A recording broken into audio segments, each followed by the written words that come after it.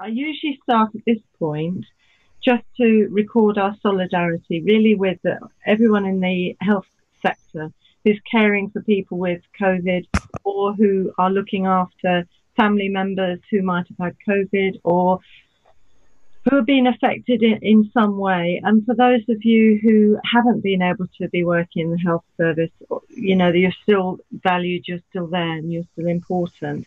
And also a real big thank you to all the NHS and the key workers and their families, because everyone is contributing at the moment.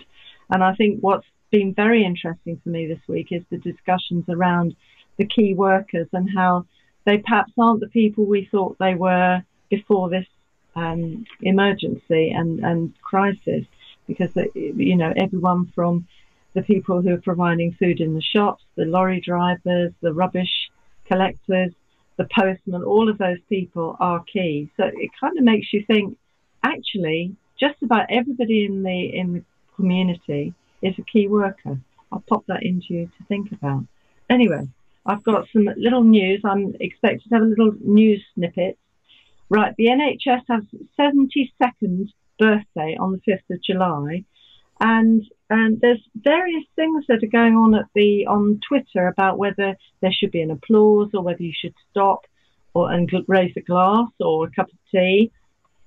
I think what's important is we all celebrate in some way, whichever way is appropriate to us, to think about how precious our NHS is and how we want to retain all that is good in it and all look after all of the people who work in it, how they should be looked after. And on this issue around the COVID lockdown, as everybody will know, Leicester have had a bit of a lockdown because they've had some increased rate of COVID cases. And interestingly, we were due out to have our festival there in a couple of weeks, and our minds were very much on Leicester. So we're with you. Our solidarity is with you, Leicester, because it's very difficult psychologically to have to be unlocked and then locked up. But your time will come to be released from what you're being tied down for. Also, just to raise awareness, there's new guidance from the RCM on face coverings for women during labour, and that's on the resource sheet that will be available online later. I wanted to also highlight the best tweet of the week.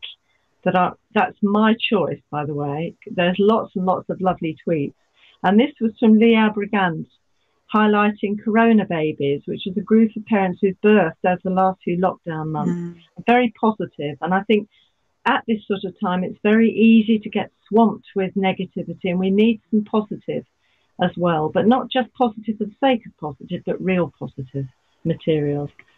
And just to finish off the news snippet, Dr. Tracy Cooper has been appointed Regional Chief Midwife for North Eastern Yorkshire. And you'll remember, if you've been joining us for these hours, that Tracy joined us a couple of weeks ago, and we're really pleased that she's been appointed. So having these regional chief midwives is so important for midwifery, our profile, and for maternity care generally. So that's fantastic. Well done, Tracy. Okay, so in this programme, we're going to look at the effect of COVID-19 on maternity services and the effect on women's choices around birth. Plus, and that kind of brings in, I say plus a discussion, but really it brings to the fore midwifery units and midwifery-led units. Thanks for watching this video from the Maternity and Midwifery Forum. For more expert opinion and analysis, hit the button below to subscribe.